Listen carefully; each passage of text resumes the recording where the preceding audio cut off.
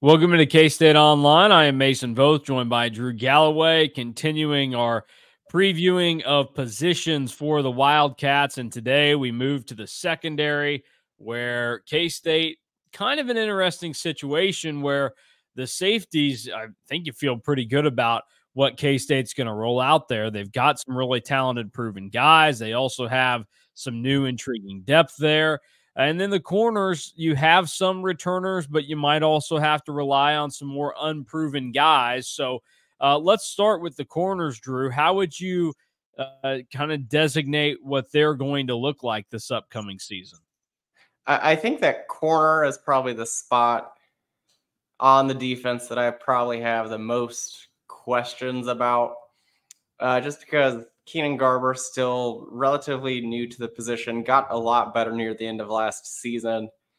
And then Jacob Parrish, still a relatively young player, but he also improved. So I'm interested to see, and like my question with the cornerback room is, how big of a leap can those two make? Because I think that will kind of hinge and will kind of dictate how the rest of the defense plays for K-State, because I think that they're pretty solid everywhere else. But corner is probably the one spot where I hesitate a little bit. Adding Jordan Dunbar as a late transfer is a big time addition, I think, because it adds another older player into the room that has lots of experience and lots of talent. And Chris Kleiman wasn't afraid to kind of talk about how talented he thinks he is. But behind Dunbar, you kind of have a lot of unproven guys as well. With Justice James, has played a relatively small role so far throughout his career. Kenigel Thomas is still a really young player. Donovan McIntosh is still a really young player. So I think that it's kind of how far along can you bring some of these other guys? Because I think that you have a pretty solid top two. And I think that Jacob Parrish and Keenan Garber are just going to continue to get better. But how can you bring guys along behind them? Because cornerback is a spot just like linebacker, what we talked about yesterday, that K-State likes to rotate in and out. So can you get that fourth player that you feel comfortable with? Well, and so with the corners, and you say that they're the least certain group on this defense. Is that just somebody has to get that notation, or is this truly a shaky unit for K-State moving forward with the season? I think it has more to do with how young Jacob Parrish still is. I mean, he's a true junior and was somebody that didn't really play a whole lot on the defensive side of the ball his true freshman season. So last season was his first full time as a cornerback and not really playing a lot of special teams.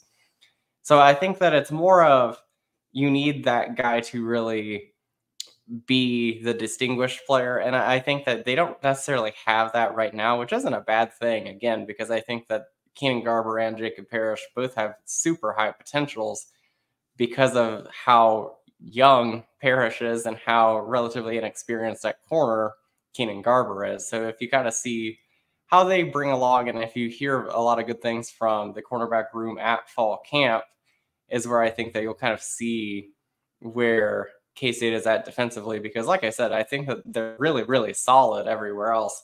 Corner, I just have a little bit of a pause. Just Garber and Parrish also not the tallest or the longest players either. So that's one where playing against Arizona week 3 with McMillan kind of gives me a little bit of a hesitation. All right, let's move on then to the safeties, because if you don't feel good about corner, you should feel good about safety. Marquis Siegel is getting a lot of love in the preseason type of stuff, and VJ Payne has been around for a while now, and it feels like the safety situation kind of flipped early middle part of the season last year, where they kind of resituated where guys were playing, and the safeties feel like a pretty big strength moving forward. Yeah, I think that if corner is the one spot where I really have a hesitation on, I think safety is probably where I would have K-State at the top defensively as a position group, because I think that all three guys that are going to be starting this season with Jordan Riley, Marquis Siegel, and VJ Payne, I think all three could be NFL guys by the time that it's all said and done. And then I really like the depth behind them. Colby McAllister played a little bit last season as a reserve for Marquis Siegel, but I think that he's somebody that has a bright future. Jack Fabris played the first 3 games before getting shut down to redshirt.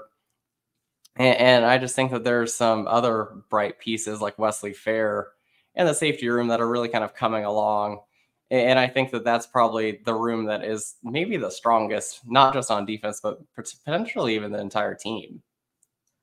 What do you expect in terms of guys being able to make plays from that safety spot? Because we've seen over the last few years, guys have been able to kind of show up. And like, think about this too, with discussing how deep this room is. Like, Kobe Savage has a year of eligibility left. He's playing at Oregon this year. Like, they lost the guy that the last 2 years has been a pretty productive member of their defense. So what does it say about K-State that they were able to kind of come through this on the other side and still feel really good about that position? Yeah, I think that it shows how good K-State is in the transfer portal because they lost Kobe Savage, and then like 2 or 3 days later, Jordan Riley was immediately on campus and then commits.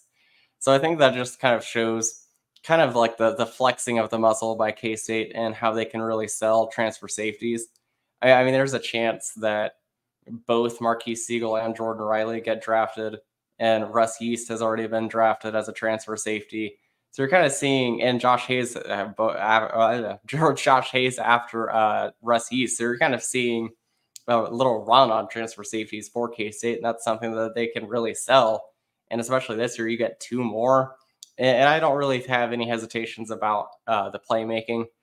Marquise Siegel, we discussed it before. He was in position all the time last year and just couldn't make the play. If he can make the play this year, he'll be fine. VJ Payne has shown a knack to make big plays. And Jordan Riley, in that one game that Ball State has played against Georgia, was probably one of his better games. So I don't really have any hesitation about the safety group, and I'm really excited to see how they all get deployed. 2 guys you mentioned in there. You mentioned Dunbar and Riley, 2 transfers factoring in. We've obviously seen, Julius Brents come through as a transfer. I mean, you can kind of go down the list. Josh Hayes was a transfer. Kobe Savage was a JUCO transfer. K-State has been really good at doing this. And is that a trend that's going to continue, specifically with the guys that you mentioned, and then also moving forward? Like, does it seem like the direction K-State's going in terms of building depth at these positions and guys that are going to come through? Hey, we're going to try and find at least one transfer or defensive back every year that we think can instantly play because of how valuable those type of players are, especially in the Big 12. And then I think just in addition to that, I would throw in just kind of the nature of the position with cycling guys in and out. Yeah, I don't see it stopping anytime soon. I think that, especially in the Big 12, like you talked about, having experience in the secondary is invaluable. And if you can get that guy that has played football at either the JUCO level for 2 years or the Power 4 or the G5 level, I think that you're kind of seeing that K-State wants to bring those guys in because they have kind of seen the rounds and know what college football is. And I think that that's kind of the wheelhouse that K-State is stuck in. And I think that that's a good thing because they've had a lot of success in the transfer portal, not just in the secondary, but just in general overall. And I think it's just finding guys that really know how to play the game and fit your culture and will do whatever it takes to win. I mean, Marquise Siegel and Josh Hayes were with corners and moved to free safety at K-State, which is essentially another corner spot on the field, but it still takes a lot of learning, and it's a position change that a lot of guys probably don't want to make or didn't have to make. But Josh Hayes and Marquise Siegel have done it. Yeah, and they've done it. They've done it very well. So we'll see how it continues to play out for K-State over this season and in years to come. Now that K-State is kind of establishing themselves in that market. So, all right, well, that will do it for us today. We will be back again tomorrow. Get excited, Drew. We're going to talk special teams tomorrow. Preview everything going on there because everybody's going to be interested in, hey, who's going to return kicks? K-State did not have a kick or punt return for a touchdown last season because those prudes of referees in the Pop-Tarts Bowl stole one from Seth Porter. I guess those guys just don't like fun and, letting good guys have good things happen to them. Nasty work by them. And then also there's obviously going to be a new punter this year. We'll see how that's going for K-State, and we'll see if Drew is as confident in Chris Tennant as Derek Young always seems to be. So that and a whole lot more on special teams tomorrow when we reconvene for the KSO show. If you want more about the Cats in the meantime, head over to On3, find KStateOnline.com, and just revel in the fact that K-State landed a top-rated tight end and is going to hang on to him, unlike the folks out. Team. Yeah, out in the Pacific Northwest. Shout out to the Ducks. Lovely time to be recruiting tight ends if you're anybody not named Oregon. So for Drew Galloway, I'm Mason Voth. Thanks for watching K-State Online. We'll talk to you again tomorrow.